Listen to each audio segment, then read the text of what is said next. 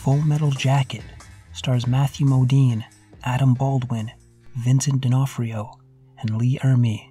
Written and directed by Stanley Kubrick, it was released on Blu-ray June 28, 2011, and runs 1 hour, 57 minutes. Stanley Kubrick's unique take on the Vietnam War, based on Gustav Hasford's book The Short Timers, is still striking and holds up even today. It's essentially divided into two different films: recruit training on Parris Island, South Carolina for the first half, and in Vietnam for the second. It's a unique start, as it doesn't have much to do with the actual fighting. Even when we do get into Vietnam, it follows the main character, Private Joker, played by Matthew Modine, who is a field reporter. It's not until 58 minutes in we get into the shit. Both parts are great, but I would go so far as to say the recruitment training is more interesting and entertaining to watch than getting into the war itself.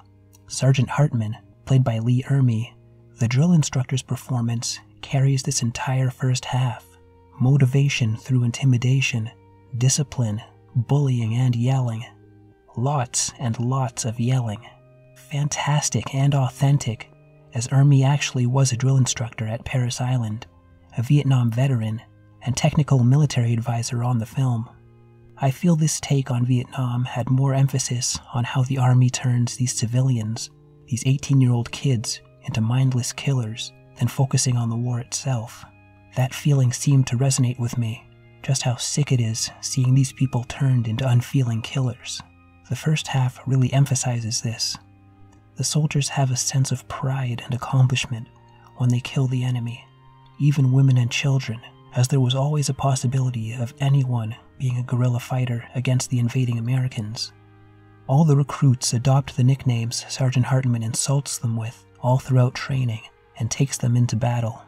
None of them refer to each other by their real names, except when Private Joker is helping Private Gomer Pyle, played by Vincent D'Onofrio, and calls him by his real name, Leonard.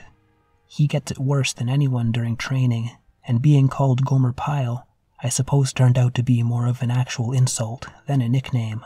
Either that, or Private Joker didn't consider Leonard to be one of them. You can tell Kubrick demanded a lot from his actors. Long, elaborate, uncut shots of action and characters delivering dialogue. They're really impressive, and I can just imagine the frustration of having to redo a long, uncut take. The soundtrack is a mix of licensed and original music. Kubrick and Company sifted through Billboard magazine's Top 100 each year between 1962 and 1968, though the Rolling Stones' Paint It Black, used in the film's credits, is not on the soundtrack CD I have. Kubrick's youngest daughter, Vivian, under the name of Abigail Mead, composed and programmed the original music on the Fairlight Series 3 and the CMI Series 1 computers. Bleak, haunting, and emotional, her score fits perfectly with the subject matter. One last thing I noticed. This movie has some of the finest dialogue recording I've ever heard. Trucks, tanks driving by, helicopters flying overhead. Hell, people talking inside open helicopters, and the dialogue is perfectly clear. The end is pretty bleak. There can be no happy ending here. It doesn't end at the end of the war, with soldiers going home. The soldiers are still there when it ends, making you wonder what they have to face next and if they'll make it through. Overall, it's crazy to think the entire thing was filmed on location in England. This is one of the icons of filmmaking, not just in the war genre, but in filmmaking in general. 9.5 out of 10.